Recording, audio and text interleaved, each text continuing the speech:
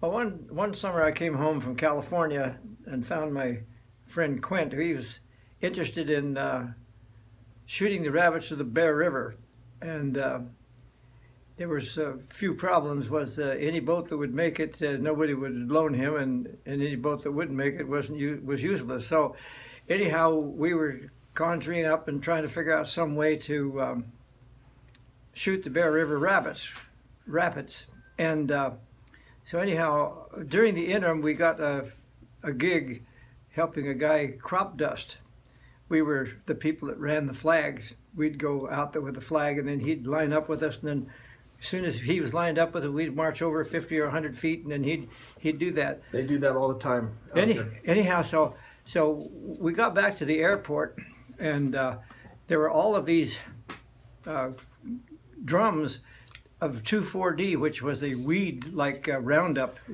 It's what they used back in those days, and they were laying all over.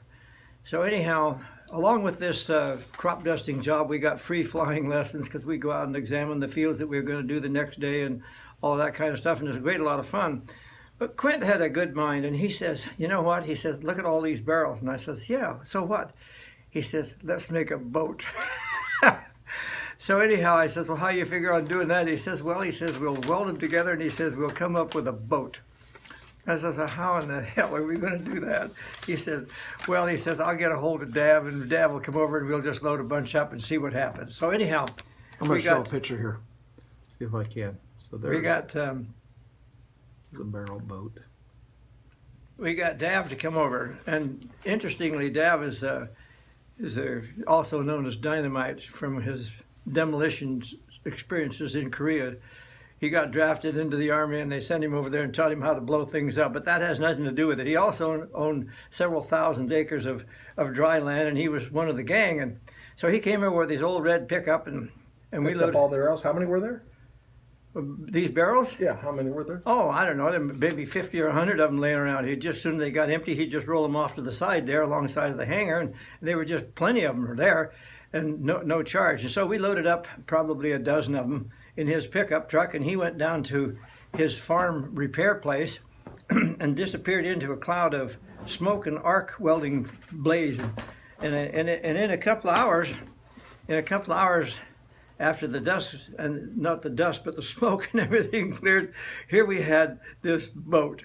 And it was 3 of these 30-gallon drums welded end to end.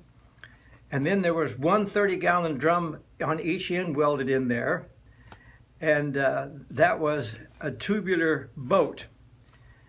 And then, of course, there was no place to sit. So we found a couple of pieces of angle iron from somebody's old bed frame and welded those on the inside, hustled the boat into town and found a whole bunch of slats, wooden 1-bys, and put them in for a floor.